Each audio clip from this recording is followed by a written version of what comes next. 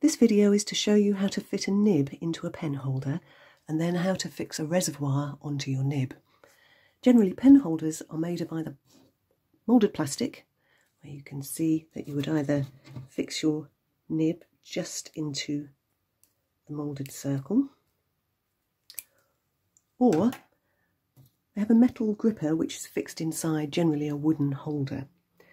If you look inside, you can see that there's 4 prongs just inside the holder.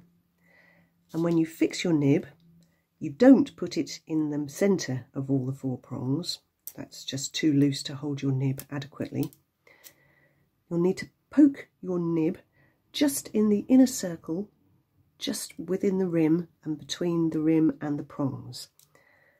And then just push your nib in so it's held securely inside the pen holder. And then, in order to have enough ink when you're writing, for those nibs such as this Mitchell nib that doesn't have a reservoir fitted, you can use a reservoir like this, which is a flexible piece of brass. You can move the tip of it quite easily, and there's 2 little wings on the side which are also adjustable.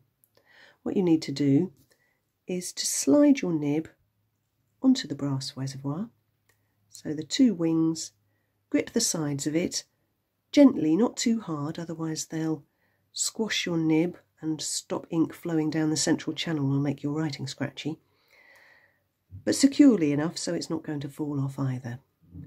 You'll have the nib looking at it from the underside. If you adjust your reservoir, so there's about a 2mm gap roughly between the end of your nib and the tip of the reservoir, and the tip of the reservoir should just be touching the back of the nib.